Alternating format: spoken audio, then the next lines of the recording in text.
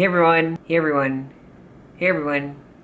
So I thought for today's video, because 2019 is coming up to a wrap, I just thought why not just make a whole thing about what I've learned in this decade, and it's gonna be 50 things. It's been a long 10 years, honestly. I learned that life is filled with random things. It's filled with happy, sad, whatever, but I learned throughout this kind of 10 years what I didn't like, what I liked, what worked for me, and hopefully I can do a better job in another 10 years. If you guys have anything that you want to share that you learned throughout this decade, put a comment down below and let's get this video started. So number one is to start something. I don't care what it is, but just do it. The only way to start is to start, and never underestimate the power of decision. Once you decide on doing something, you'll make time to do it. And once you get the ball rolling, you'll become habitual, and for better or worse, at least you can say you tried. Number two is to accept hurt. It took me a long time to get over the fact that I lost my second oldest brother in 2014. He was spontaneous, funny, and had a caring heart. He loved One Piece, which I do too, and so many times I walked in his room thinking that he'll be there to catch me for a ride to school, bailing me out for lunch money, or getting late night snacks at an Asian grocery store. I wish I could have done something different because I badly wanted to see him one last time, and I didn't think much of my brother's death since I kept myself really busy with school and work, but I found that the healing began the moment I accepted hurt.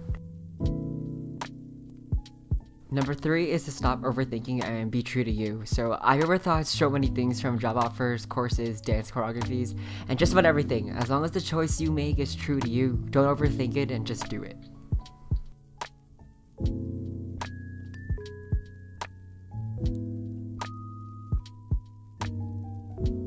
Number four is that you're probably going to be in a rut, not like once, twice, but like 10 times at least before you can get back up. And you know, I was destroyed when my parents got divorced, my brother passed away, and I was through broke in college. Like, I really couldn't even afford a taco. That's how broke I was. But whatever ducks back, like jigs monsoon, and just carry on, and I swear this shit will be so much easier. Never go to bed angry. It's super hard to sleep and breathe with your own anger. For real, like, you can sleep better with clearer mind, so just do your best and clear your mind before you sleep, because if you're angry, it's hard to fall asleep. Number six is never go to bed hungry. It's the same as being angry. It's so hard to focus when you're hungry, so just take a snack or something. Don't care what it is, just get something. Don't. It's really hard to sleep when you're hungry, trust me. Number seven is to manifest. The universe is your oyster and works in weird, mysterious ways. Number eight, it's okay to be sad. Sometimes I thank people for letting me go because I wouldn't have walked away. Sadness is a part of life's regular ups and downs, and it's not constant though, so it's gonna go away, for real. So number nine is that you owe no one an explanation of why you want to do something. So if you don't want to do something, just say no. I wish it was that easy before when I was younger, but now I'm learning that it's okay to say no to things you don't want to do. And number 10, vice versa, is saying yes. You want to do something, just do it. You don't owe another explanation of why you want to do it. And number 11 is knowing your legal rights. So I wish when I was younger I read contracts carefully and terms of services, just because the way we're going right now in society, especially with companies and marketing and stuff, it's kind of scummy how people take advantage of the data you use and everything about it. So just make sure in 2020, read things carefully. I know it's super boring, but it's good to be super helpful in understanding how to change things. I read contracts where they weren't even fair for me, and I had to read it again to make things for changes, just so I could have a better kind of like reasonable standard of living. So just know your legal rights, know your terms of services, everything. Just read it. Number 12 is that everyone starts somewhere, because you know, for me, generally, I was never good at a lot of things, and this was my first dance class, and it's so humiliating to watch, but I learned that no one is good at the first get-go, and everyone starts somewhere.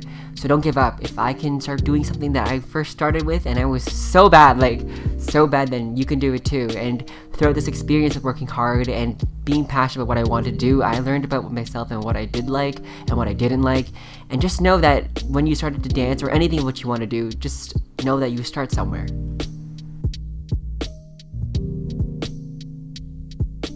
Number 13 is to take a risk. I always thought to myself, play it safe, play it cool, but to be honest, that kind of kept me stagnant, and I had to ask myself what I wanted to do, and by taking risk, I learned a lot more about myself. Number 14 is life is too short to not eat good food, and I stand by this for so much because enjoy it with your friends and family. Life is too short and things could happen anytime, so just enjoy yourself and enjoy good food. This is a real life ikemen. It's an ikemen. He's ikemen. No. Alright. Itadakimasu. Number 15 is learning how to budget. So when I first got kicked out, the first 3 to 4 months was so shaky. You know, I was so frugal and stingy that anything I would do, I would be so scared to spend, just because, you know, I was scared I wouldn't have enough. Over time, that kind of deteriorated my mental health just because I was always thinking about, you know, I can't enjoy stuff because, you know, X, Y, Z. And, you know, the more you budget, the more you plan, when you put into your savings and things like that, it definitely gets easier how to budget and plan. And you figure out kind of a pattern you figure out a pattern and a system that kind of helps you understand how to put your money and then allocating, you know, something else next time. And maybe if you guys want to know, I can put something in budget or something, but yeah. Number 16 is to be passionate, and you know, you can be talented in something, but I find that people like myself who wasn't even good at almost anything, you have to really work for it. I think you just have to really push yourself and work hard for it, because passion is gonna always overcome a talent. I know talent is something that people have naturally, and if you're gifted at it, definitely good job and great job, but passion is something that you can do and have skills with and work towards and be good at it. So be passionate about everything you do. Number 17 is to be more caring. I learned that through myself throughout the decade. I was very selfish in how I talked a lot, especially when I was in younger high school kind of days. I was like, a perfect example would be like, how's your day? And I would list like everything, and I would never give a chance to my friends to speak up. So I felt like I was overshadowing them quite often, and that near the end of it, I'll be like, oh, how's your day? And it's like, it's been 2 hours straight. So definitely I've learned to reconstruct that, and I definitely think what I've learned through the decade is to just be more caring and thoughtful of other people and my surroundings. And yeah. Number 18 is to be vulnerable. So I've learned that throughout myself. It took me super long to figure out how to explain to you guys how to be vulnerable towards the internet and sharing my stories. I find that it's none of anyone's business to know, but then again, I thought to myself, you know, maybe the step towards me being somewhat even better and knowing myself more is just to be vulnerable and let you guys know what's up with myself and why I'm this kind of way versus like what you guys thought maybe a few years ago, hopefully for the better change. But definitely being vulnerable is something that I'm trying to learn, and especially reading the comments from a few videos back, or even last week's video, comments you guys write, it warms my heart to know that you guys think that way, and I love that you guys can support me still, and I thank you guys so much. Number 19 is ask for help. So I have been in this kind of like end of the stick kind of end where I'm just picking out things as I learn. Like I said, I'm passionate to learn things, and without, you know, sometimes knowing something, you have to really just ask for help. I know independence is like key and you can always Google stuff and everything, but sometimes it's okay to ask for help. It's okay to ask for people to help you out and give you some pointers and tips, because that's how you figure out life. Number 20 is work hard and work smart. So when I say this, I just kind of think to myself, especially with things that are just very grueling and taxing, you definitely want to think to yourself, okay, how could I make this done efficiently and the easiest way possible while still maintaining kind of a hard work, passionate kind of thing. And you'll find it when you figure out kind of stuff with patterns and things like that, you kind of learn how to automate it per se, or kind of find ways to make kind of shortcuts. So number 21 is don't lie to yourself and just be honest. Again, it was super hard being honest with you guys about everything. I'm trying to be and trying to learn slowly how to be more open about it, but I feel the more you're true to yourself, the more you'll kind of be more comfortable with how you're living. And yeah. Number 22 is super obvious. It's supporting your friends. And you know, I find that going to the extra mile, just showing up to their showcases or exhibitions or whatever they have to offer, you know, just going to their places and just supporting them, you know, that kind of friend you're doing is gonna really appreciate it. And I find that I learned that throughout the whole decade, that there's never a bad time supporting someone that you care about a lot, and I honestly think they'll reciprocate somehow. Maybe in the future, later, whatever, but honestly they will. Number 23 correlates with number 22 is that, you know, you have to love yourself. So as RuPaul has said it before, how the hell are you gonna ever love somebody else if you can't love yourself? So definitely love yourself first before you give love to anyone else, you know? Yeah. Number 24 is to eat as healthy as you can. Right now it's just not a good time for me. I've been having so many triggers with acne and it sucks, but I'm trying to learn my best to eat more healthier and, you know, eat to your best of your abilities though, obviously, and try your best to eat healthy. Number 25 is to exercise, and that kind of rhymed. I found that it's a good way to relax my mind, especially getting something off from work. And, you know, from being on the screen the whole day, doing something completely different from that is just so much more relieving. So definitely exercise more. Number 26 is understanding your privilege. I found that in this decade, I learned a lot about myself with identity politics and who I associate myself with and what kind of privilege that entails with. So definitely understanding your own privilege. Number 27 is understanding politics. I think in this kind of day and age, there is no one in this world who cannot say they're not political. I find that if you're not political, then you're kind of lacking of the nuances of privilege, and that you really need to think to yourself, okay, how can I be someone to exercise my rights towards helping other people? And I think that's something you have to do with being political, and that could be like voting, being into like any kind of community, knowing just everything around bills being passed and stuff. Just be passionate about it, because you have to be political, you know, especially with our political climate right now, where things are not the greatest so far in our world.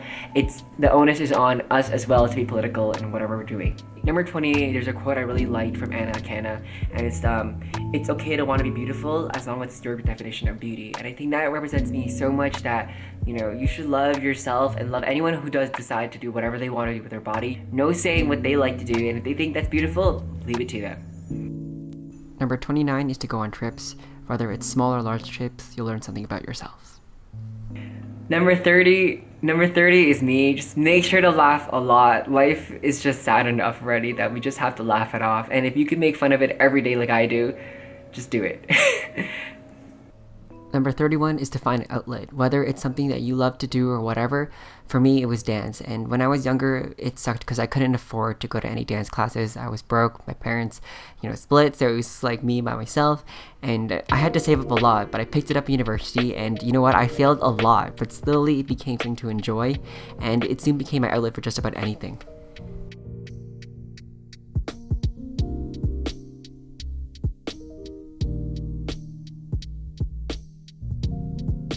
Number 32, creating things take time, and as a creative, it just takes a lot of work to make things that you want to do.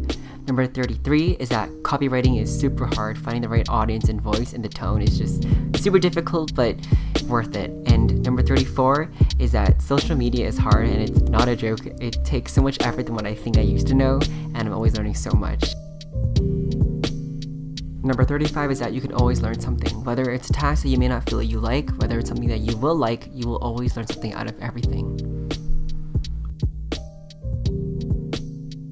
Number 36 is learning how to cook. So thank goodness I knew some kind of basic things, but I wish I could have took more cooking classes, because you know, but you know, the internet is a great place to learn things from. You have so many resources like Bon Appetit, which I continuously binge watch everything from there.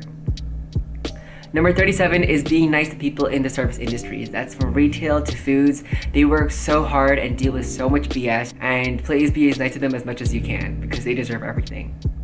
Number 38, Mean Girls is forever iconic, and might I say more, this movie is just forever iconic for all the reasons.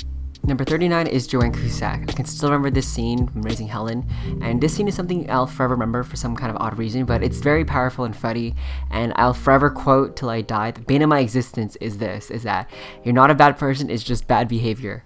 Number 40, your taste in music will change. Number 41 is to try new things. When I say that, I kind of think to yourself, try stuff that you're not used to, be pushing yourself to new boundaries, and you never know, you could explore something that you really liked, you never knew that you could have pulled off or achieved. Number 42 is to never be late. I find that whenever I have something important to do, your time is so important, and for friends, they need to honor that kind of thing too, where, you know, if they're running late, that kind of shows the value of your time versus their time, and I'm someone who's very much, you know, I want to be punctual just because I want to be there, right? So just try your best to always be on time. Number 43 is to breathe, and sometimes the world is just so hectic and it's so fast-paced and moving that you just need to stop for a minute and just to take a deep breath. So take a deep breath. Number 44 is give things that serve their purpose. So as Mary Kondo said, once it's done with its use, just give it away or just throw it away, because honestly, I've had a few things where I used to have a lot of makeup PRs, and then, you know, I didn't really want to have so much wasteful things, so I just gave it away. Or at this point now, I just don't want to buy too many things, because the earth is gonna die, right? So we have to really be conscious of what we're shopping for and what we're buying for. So just try your best to just be conscious, and if you have no use for it, just try to use it to your best or give it to someone who deserves it, or I don't know, just figure your way out, but just, you know, if it serves its purpose, give it away. That's what I kind of think. Number 45 is I still can't stand scrubbing toilets, and I don't know what it is, but it's just off-putting, and I know it's been almost a decade in that I'll do this, but I don't know if I could do it, guys. It's kind of gross, and I'm always yak. I film myself anyways to show you guys that I just don't like doing it, but yeah, I don't know if in a decade it'll change or so, but for now, in this decade, it's a no. Number 46 is that you're only going to die once. And I know this sounds so kind of bold, but just know that you only have one life and that you want to do as much things that you can that you're just going to be proud of. So make sure to never regret what you're doing and just be proud of what you're going to do and always move forward. So number 47 is to take responsibility of your own choices, your emotions and feelings. Whatever you do and say, you have something that comes out of your mouth. And I learned a lot, and I am still learning. I'm not perfect, but I'm trying to learn my best to just make sure that I have no excuses of why I said whatever I said, or anything you could say. It's your own individual choice. So when you're mad and you say something you didn't want to mean to say, that kind of is being said already. So try to watch what you're saying, reflect a lot, and just think to yourself, how can I be more attentive, and how can I be more responsible with my own choices. Number 48 is to give thanks to the most simplest things, and that could be from anything of someone holding a door for you, or just even saying how you have a bed at home. I have a whole list every day, every night, where I just think to myself, I have this, this, and this, and I couldn't have achieved that without doing so many things. So yeah. Number 49 is don't chase something you aren't. So I used to be wanting to be like the best, this, and I was so confused in myself that I lost my own identity of who I wanted to be, and it really sucked because it took me a lot of learning again. And I think this whole decade is just about learning stuff. I'm in my 20s still, so I'm still learning, of course, but it's all about finding yourself and not trying to be like someone else. So Number 50 is finding your own voice, and I don't think I am exactly finding my own voice completely, but I think I'm on the right track where I want to be, where I want to make, and what I want to do. And it's a good reflection of you guys always commenting and giving me so much love and comments and likes that I really appreciate what you guys say so much that I think it kind of curates to what I'm saying right now and who I am today. So thank you guys so much for even watching me as someone who is such a small YouTuber who doesn't even know what he wanted to do for so long. It really touches my heart, and I'm so happy, guys, that you guys stick around. I'm always so emotional, Jesus Christ. But yeah, thank you guys so much. So that's number 50. So that's it for today's video. I hope you guys do enjoy. Happy 2019, and if you guys could, please like, share, and subscribe, and I'll see you guys all soon.